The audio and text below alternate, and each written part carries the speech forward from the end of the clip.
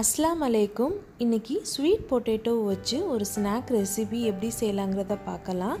இது ஒரு ஹெல்த்தியான ரெசிபியும் கூட. கிட்ஸுக்கு நீங்கள் ஈவினிங் ஸ்நாக்காக இதை நீங்கள் கொடுக்கலாம்.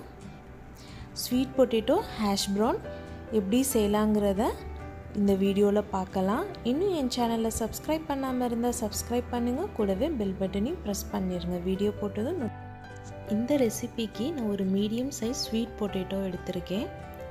இதோட சைடெல்லாம் நம்ம கட் பண்ணி எடுத்துடலாம். கட் பண்ணிவிட்டு இதை நல்லா தோலை நல்லா சீவி எடுத்துக்கரலாம்.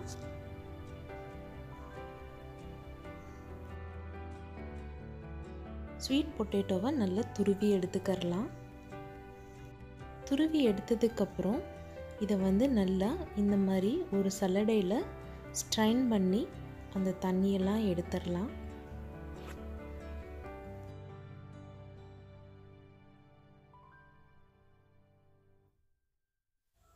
துருவுனது கூட ஒரு சின்ன சைஸ் ஆனியனை ஃபைனலாக சாப் பண்ணி இது கூட நம்ம சேர்த்துக்கரலாம்.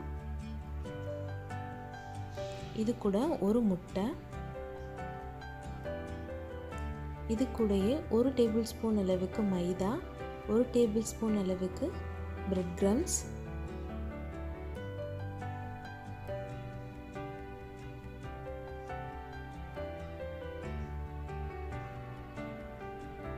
இப்போ இது கூட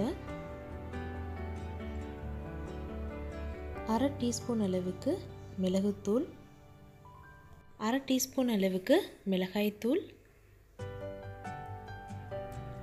இதுக்கு தேவையான அளவு உப்பு சேர்த்துட்டு இதை நம்ம நல்லா பிசைஞ்சு எடுத்துக்கரலாம்.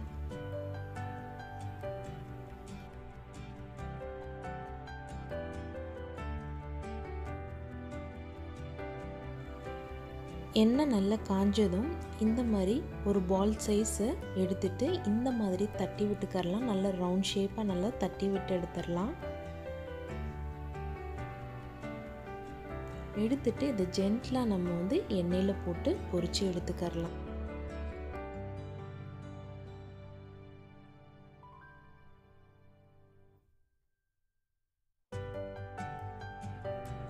நல்ல கோல்டன் ப்ரௌன் ஆகிற வரைக்கும் இதை நம்ம பொரிச்சு எடுத்துக்கரலாம்.